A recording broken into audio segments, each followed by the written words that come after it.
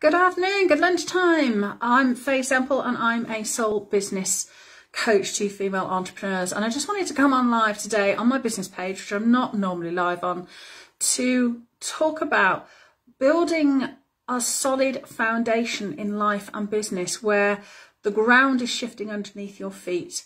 You're stood on shifting sands when things that we hold most dear seem to be crumbling, because these are very strange days and difficult days that we are currently, many people are experiencing and we are witnessing, and it can feel really hard to show up. It can feel really hard to carry on doing the things that we know we ought to do and we want to do in our business.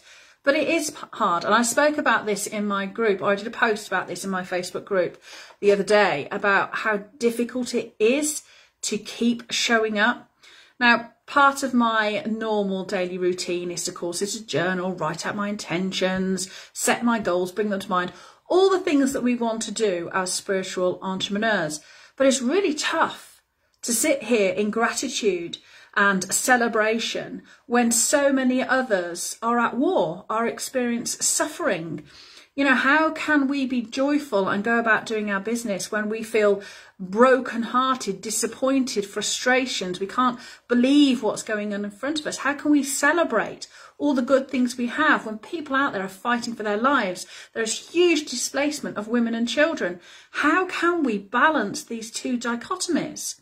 And I'm sure many of you are feeling this way when you're in business. You know, it's tempting to step out of your normal routine and to sit and stop and just watch the media all day. It's tempting to think, oh, you know, I can't do business as normal while all these things are going on.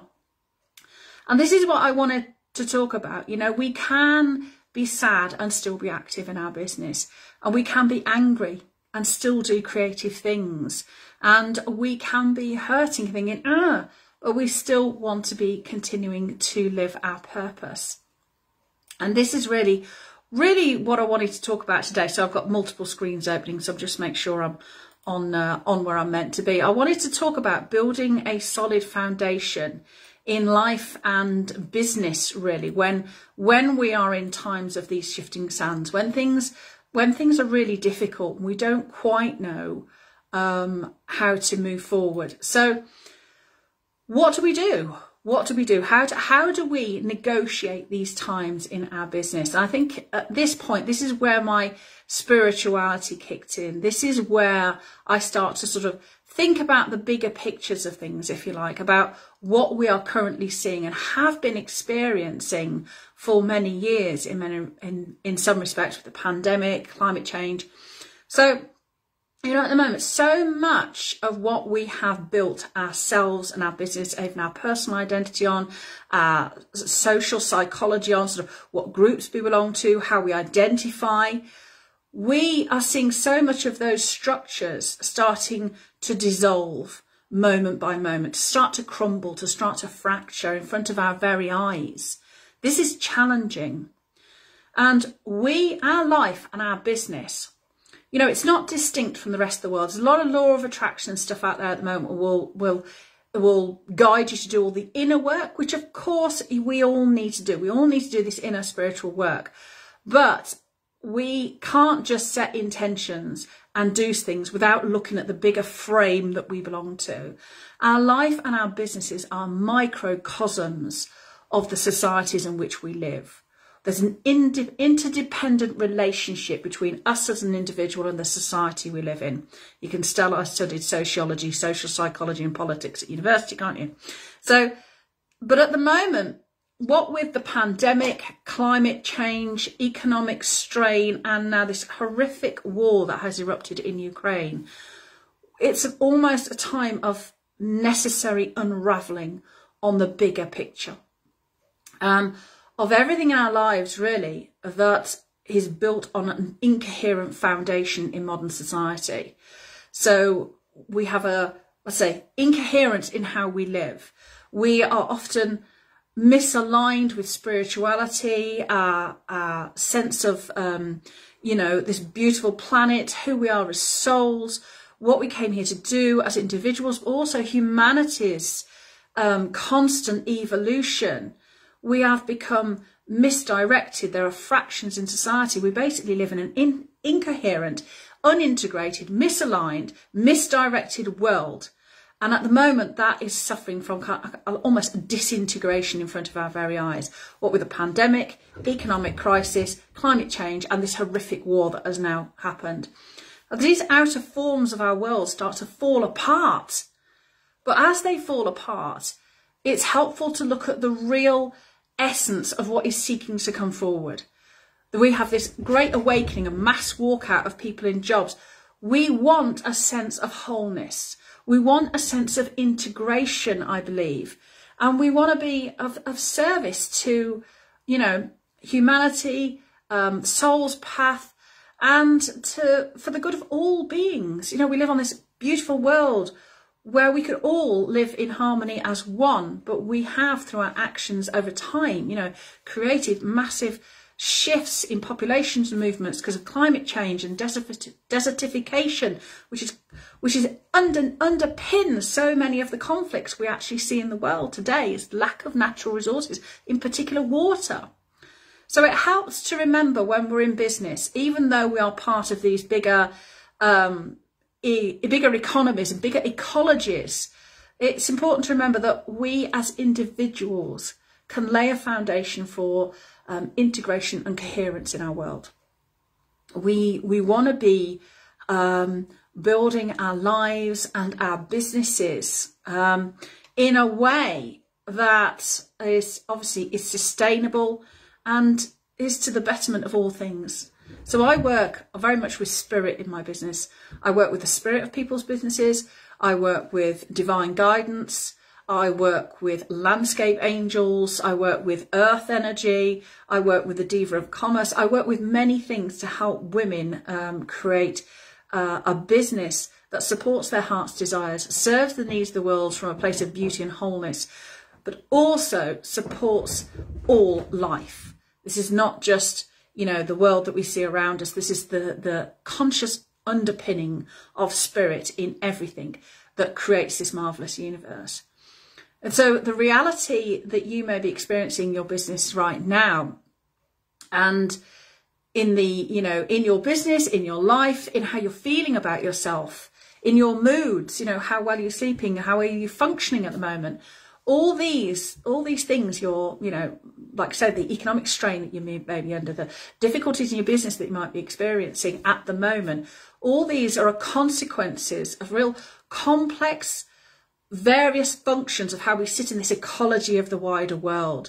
There's global systems, there's patterns of life, there's this essential seeking of profit to the detriment of all else, even the planet itself that we rely on for our life. And this is, you know, how we've lived is really at the expense of, you know, the health and vitality of all beings on this planet. And we have a duty now to step up as these systems are collapsing and crumbling and shifting. We have the capacity to force and shape our own lives, and never underestimate the power that we hold individually to form a collective that can make change. So, you know, what we're seeing now is this dichotomy between our external and our internal realities, both on an individual level and a societal level. So we want integrity and coherence in our inner world, and we want to experience that in our outer world. But our individual identity is both a mirror of and a container for everything that we hold dear in society.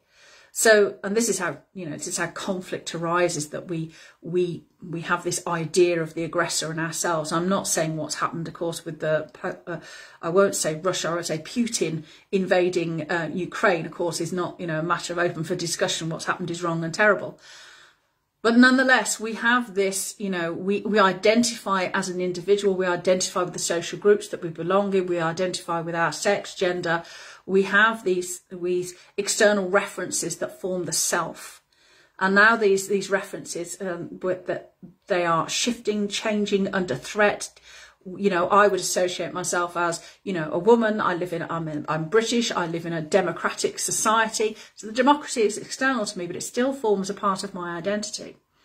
And when these things shift and change, we can become unsettled. So it's really important that we, particularly if we're in business, and this may sound strange, that we create a world of coherency and integrity for ourselves, for our clients. And to do that, we have to create integrity and coherency within our own ecology, within our own identity, within our own business.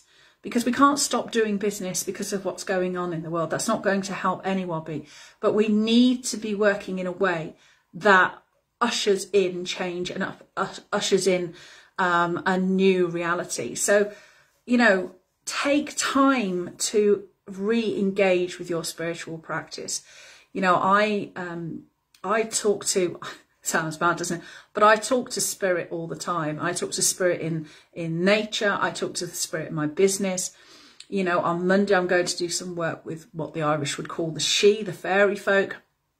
I integrate all these things in my business, not just the practical business know-how, not just the marketing and the branding and the systems and the structures and the policies and the procedures and, how to create offers that your client wants, all that. But underpinning that, I have this deep spiritual practice because I believe all life is connected. We are all one. Everything is connected. And this terrible, fractious, consumerist society that is now pulling itself apart, we need, we are duty bound as individuals. And I know so many people want change. We want something different. We want a new reality. So now is, we can do whatever we can. Of course, we need to support the Ukrainians in any way we can. But also as individuals, it's a real time to take a good hard look at how we live. So we cannot build a successful life on business on incoherency, misalignment, misadjustment. We need that internal integrity and coherence to do this. And building a stable structure in your own energy body, in your own mind, in your own spirit will help you with your business. It will help you with your life. It will help with your family. It will help you integrate into society, to choose, and to hold a container that other people can look at in your identity that says, that's something that I want to become. That's something that I want to be a part of. Now, your spiritual practice helps us develop a sense of sovereignty and a sense of power. You don't have to be into animism or nature spirits or anything or spirit like I do, but having some form of spiritual practice is really important. And it will guide you in unlocking your own gifts and actually those of your clients, particularly if you're in coaching. So we are at the moment in the process of sort of dismantling unstable ways of living and working and being in the modern world. We are at a precipitous moment. We are, the whole world is vulnerable at the moment to these changes. So we want to move forward, to build forms, structures, ways of being that truly serve, ourselves, our communities, that we can move forward, that honour our the lineage that we've come from and will honour what comes after us. So we need to do this because, we as a species only have a finite time on this planet. We as an individual only have a finite time on this planet. So it's important to maximise what we do when we're here to do it. So engage in your spiritual practice.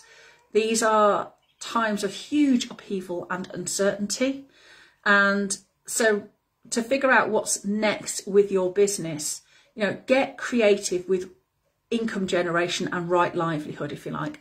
What can you do? What skills have you got that you can offer people at the moment that's going to help them? And if you can focus on this to do this deeper work without being waylaid by fear, so think about your ideal clients. Where are they on their journey? If they're well up on their entrepreneurial journey, if you coach for women in business, they've already got the 6- and 7-figure journey. They're at that point in their journey. What can you offer them? What can you offer people at the start of their journey? What can you offer people at the middle?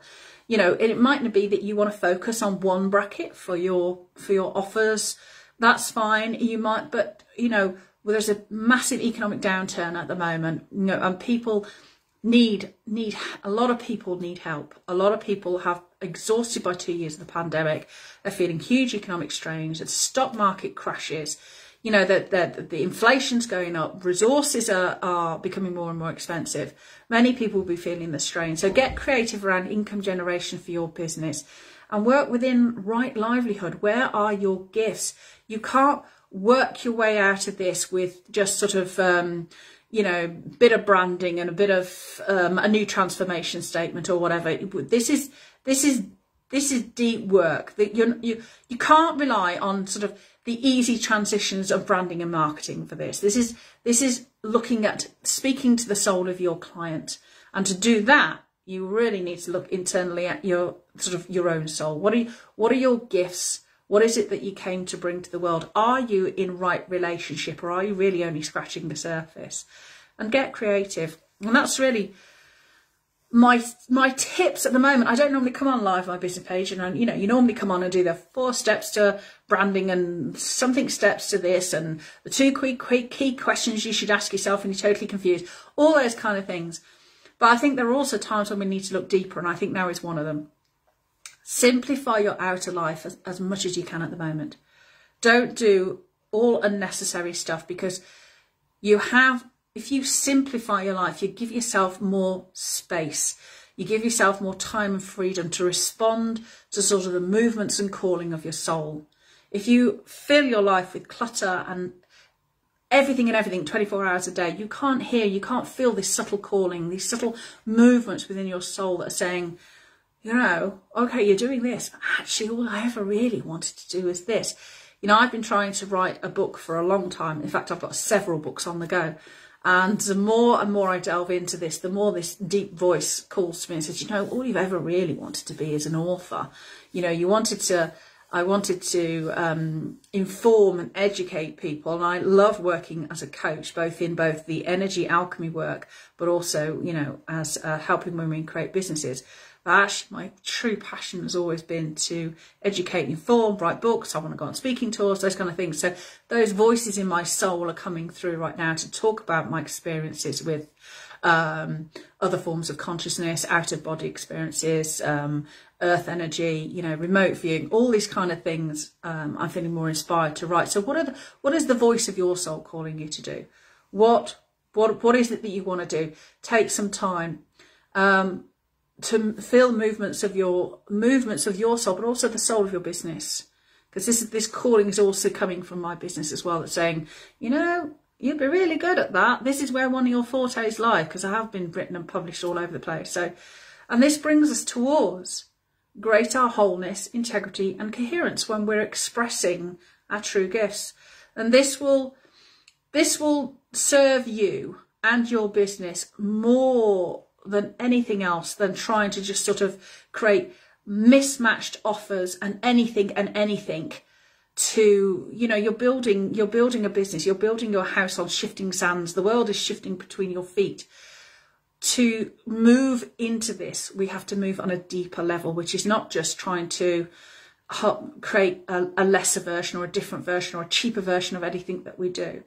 Right now, we're in this transitional stage where things around us are starting to, it's a necessary unraveling, if you like, of all these man-made constructs that have led humanity down this narrower and narrower funnel where we're exhausting resources, exhausting people. We've got this warped sense of, you know, we are one, and you've got all these divides between us. And right now, you know, what with the pandemic, economic crisis, climate change, you know, we are being funneled really down to this point where we must do this deep inner introspection for our businesses and ourselves to create a solid foundation, to create coherency and integrity in the world as we're moving forward. So dig deep, do the inner work that I've just described to you, and this will help you to be in your business and your life, to have an identity that both contains and mirrors to others what you truly are and what you want society to be. So I've been a bit deep today. And I don't normally come live on my business page. I think I've shared it on my profile as well. So that's what I wanted to come and talk about today, is how to build a solid foundation in life and business when the ground beneath your feet and everything that you hold dear is under this sort of unraveling in front of our very eyes, moment by moment. This is the awakening. People have lived unconsciously for generations and generations. This is our chance now to step up and really own who we are and own our personal power and really move through this transition into the reality that what you want to see, and add our voices to that and step up. So I will see you all again very soon. Have a great day. I will be live on my business page a lot more often. I keep saying I'm not going to be, but I am, and then I don't. So slap on the wrist to me. I will show up more often.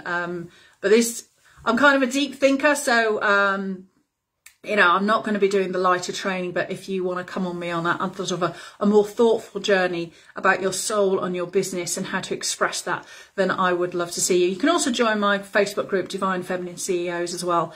So if you want to join that, you know, hop on over in there and I'll see you in there. Take care then. Bye.